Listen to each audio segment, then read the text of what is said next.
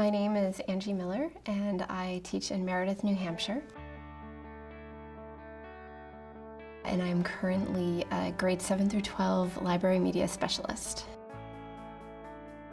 Well, I'm sort of reinventing the job.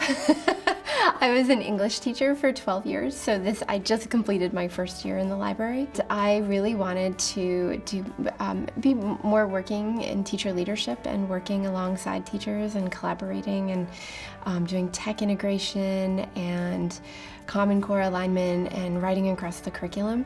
But I didn't want an administrative role, so when this library position opened up, I applied for it in hopes that I could kind of rewrite the job description, which I did.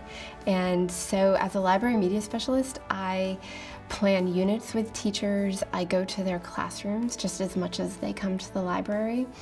And I run writing lessons in their classrooms. I teach alongside that. My students don't see me as the librarian, they see me as another teacher in the building. The state of New Hampshire has adopted the Common Core standards, and there have been a great deal of workshops and supports statewide and district-wide to help teachers. I have read a lot of misinformed and misguided reactions to the Common Core.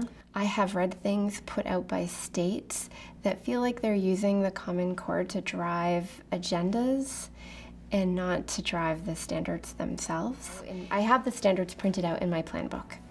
And as a librarian, when I'm planning with other teachers, if I'm planning with the history teachers, I have the history writing standards, the literacy standards, and we use those directly. But when I first pulled those standards up and looked at them, I felt a giant wash of relief.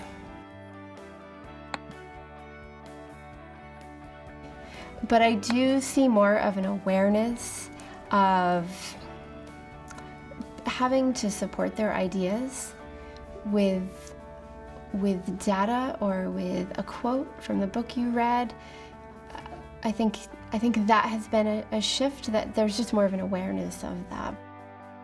I remember looking up at a friend and a colleague and saying, "It's about time."